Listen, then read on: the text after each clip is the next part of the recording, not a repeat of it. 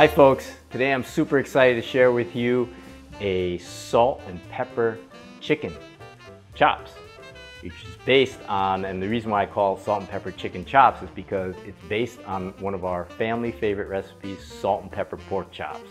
We always order it when we go to the restaurant, and it's also in our book. And look at that. This is what we're making, and it's gonna be chicken.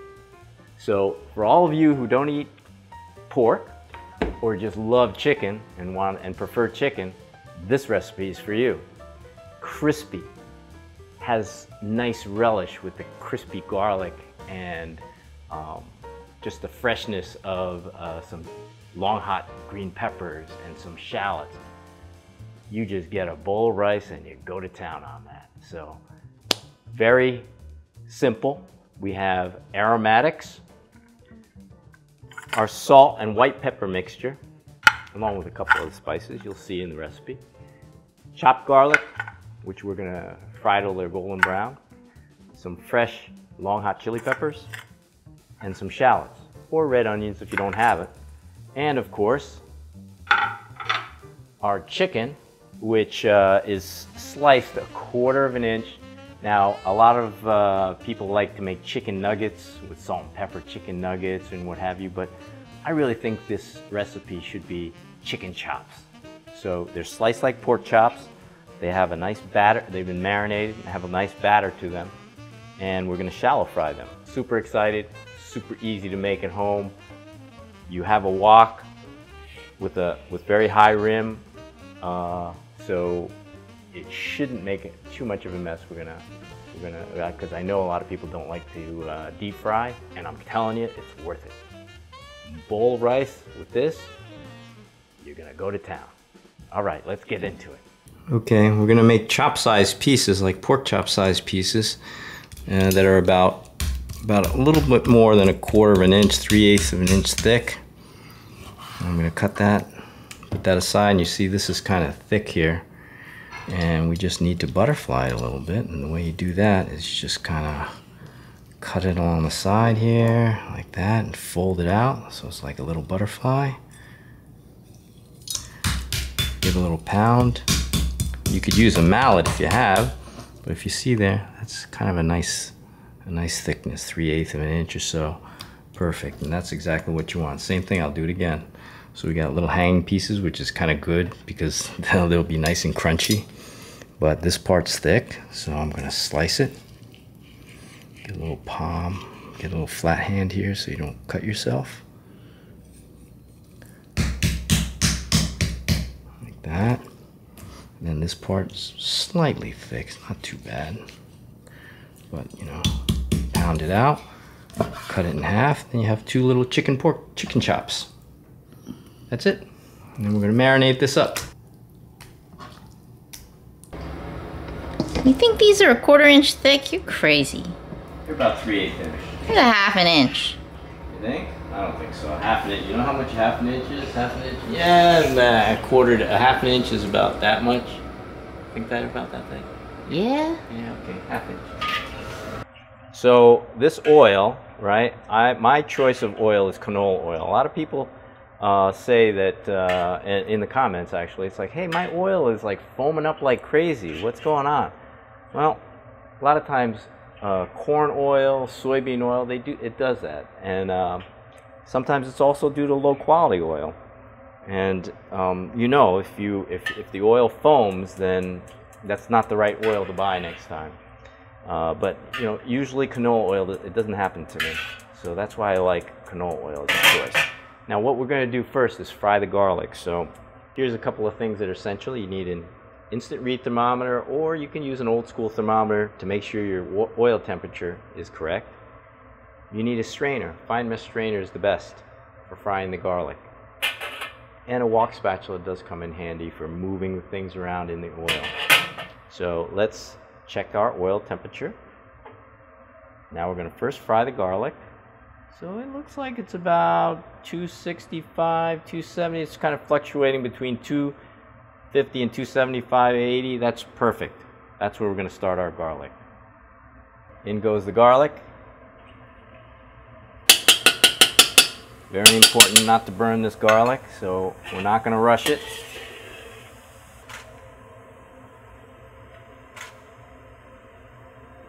Just going to let this go a little bit until the garlic is kind of like a very light golden brown. Temperature control is pretty important here. You want to keep it around 250. You burn this garlic and it'll get bitter and it'll ruin your dish. You're going to have to start all over. So very important to control the temperature and watch this garlic. So 250, this is pretty safe.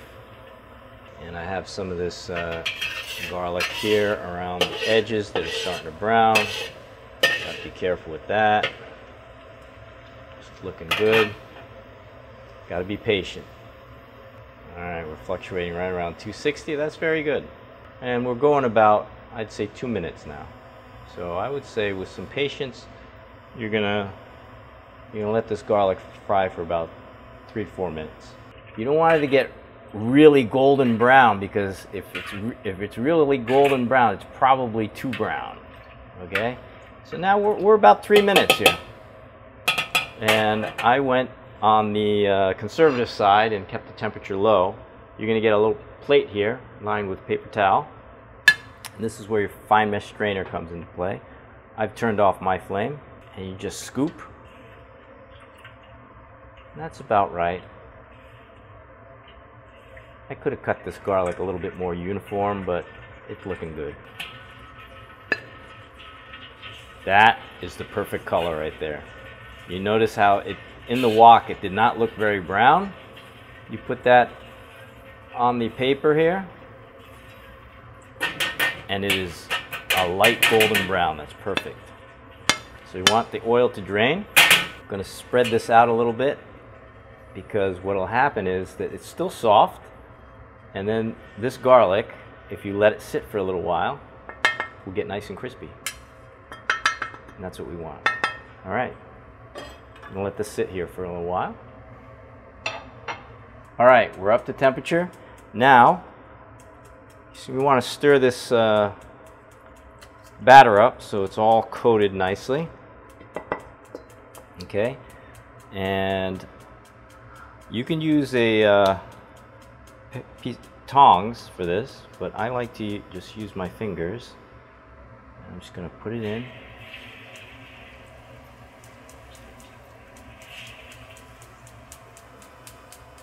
I'm going to adjust the heat a little bit, turn it up a little bit.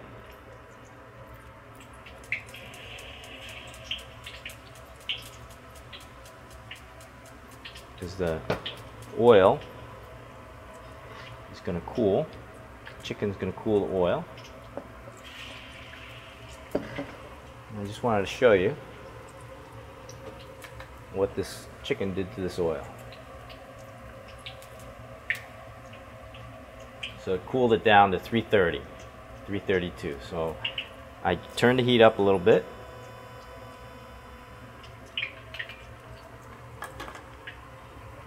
And of course you can fry this in batches.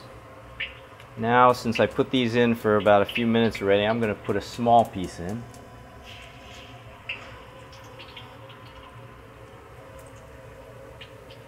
And what you do, take your wok spatula, and you just kind of press against there and just ease this here off the bottom of the wok. Just let these babies fry.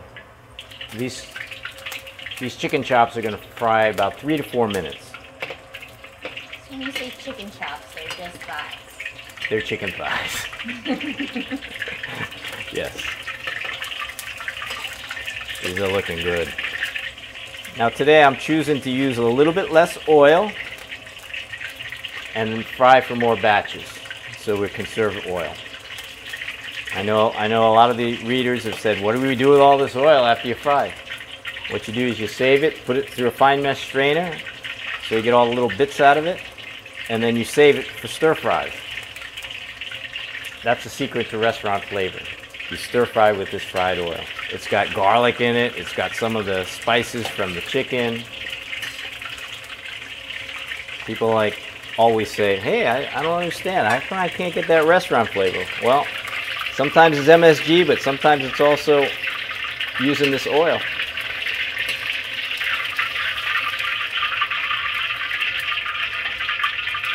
Let that drain. And I love putting that into the cast iron pan. And we're going to do our next batch. All right, we're on the second fry now. I've fried it first, 3 batches, and it's kind of important to remember which batch you fried first and put that in next, because right after frying this this third batch, you don't want to put it in yet because all the juices in there are cooling off. They're going to release some steam, and then they're going to basically soften the crust. So you want that temperature to go back down, and then we're going to turn this temperature, oil temperature, back up and fry them quickly. And basically what they're going to do is that quick second fry is going to fry the outside, so the outside is crispy. So this is a little soft now. It's still a little crispy, but it's a little soft. So the idea is to get a very high temperature, probably 350 or 375 even, because once we toss this in there, it's going to cool the oil. And then get them crispy, take them back out, and then we're going to plate them pretty quickly. So I want this temperature to be close to 350 because I'm going to fry this second fry in 2 batches, and this is going to cool off the oil quickly. Here we are. So about 350, we're going up. I've got the flame on. So now we're just going to toss in half the chicken. There we go. It's a little crowded, so you may want to move the oil around. Let's do a check. So this is right around 350 now. I'm going to adjust the temperature because it seems kind of high, a little high, but that's okay, 365. You're going to watch. We're going on almost 45 seconds, a minute. And now I can feel these pieces are getting crispy from my wok spatula. So I'm gonna actually flip some of these. Oh yeah. So this is like the egg rolls. This is just like the egg rolls. They're calling you. The moisture is starting to heat up in the inside, and they're saying, we're done, we're done. So now is when you gotta take it out. Because otherwise you're gonna start overcooking the chicken, and the moisture is gonna come back out and make your chops soggy again.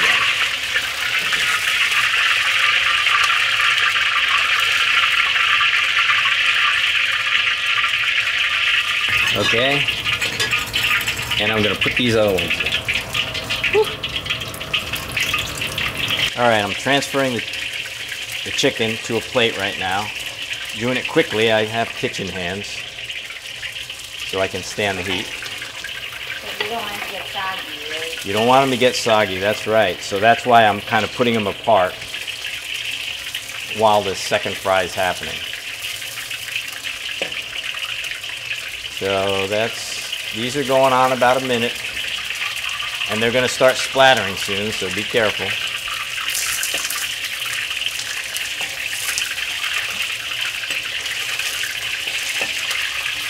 These are crispy, I'm turning it off. I'm going to transfer these now.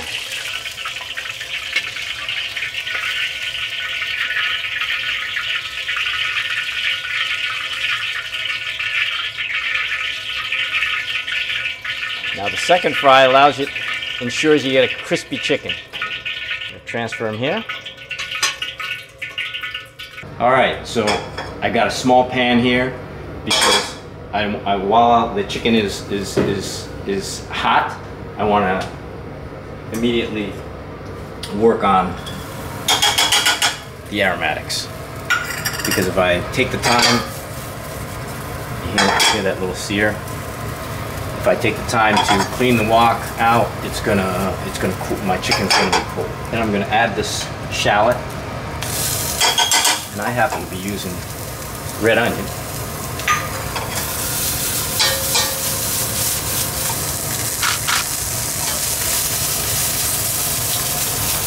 Now I'm going to toss some of this spice in here. I'm going to turn off the heat now.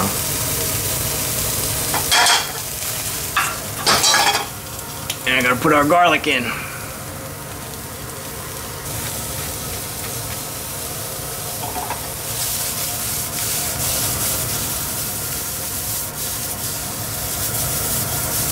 Sure it's all mixed. Okay, put the rest of the chicken chops on the plate. And then now I'm going to sprinkle this relish and the extra pepper over everything.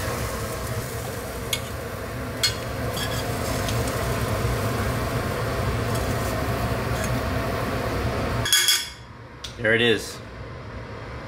Salt and pepper chicken. 1 bowl of rice for everyone.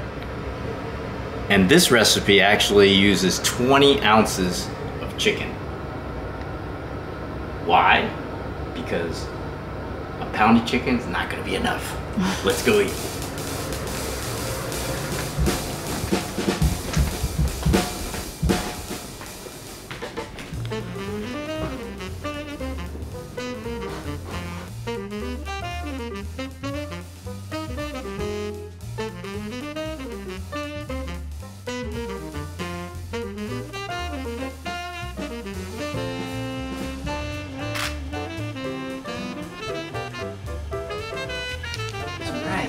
Get some rice. It looks really good. The camera loves it. The camera loves you, baby. Camera loves you, baby. I am my father's daughter.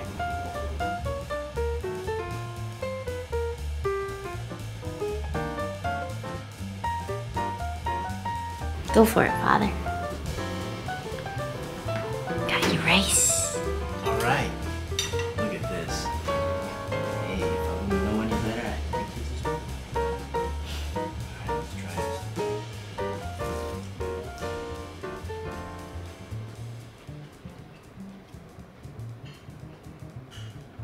Wow!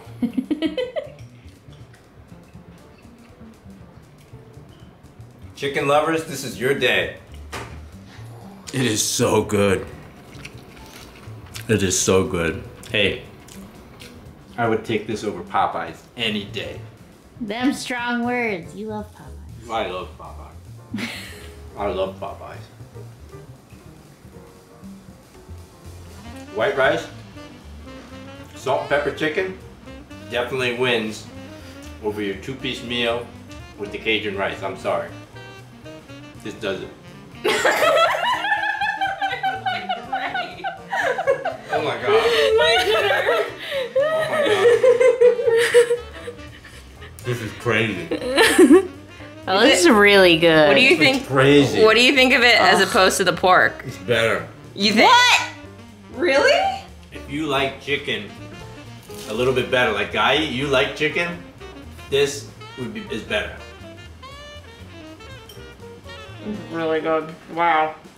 It's really God. crispy. It's killer. Mmm. Oh my goodness. It's killer. You gotta try that. Oh my god, it's so good. Just Damn. small pieces, not piece so do I hot. want? Yeah, what they like, a lot of garlic. Mmm. Flavor's on point. It's our recipe. Mm-hmm. It's exactly the same as the rest booklet. Mm-hmm. Listen to that crunch. Wow. It tastes like pork. It's so good. Gotta get some rice.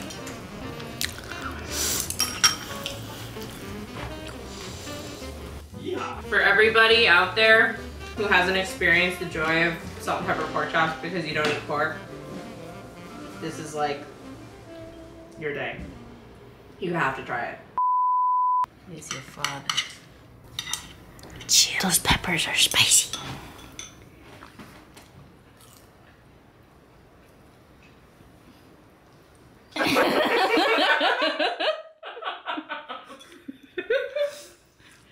You got a tough piece. The chicken keep trying to grab me.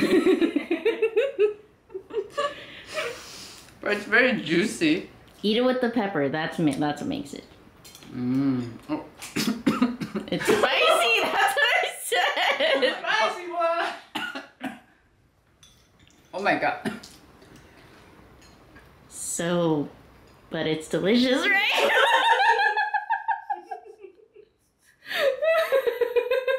What show was that? Just take it. It's really good. The relish is really good. The relish is everything.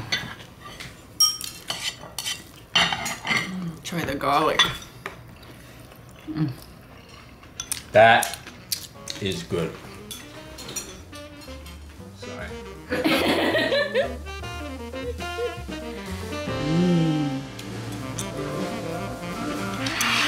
Don't sleep on this one.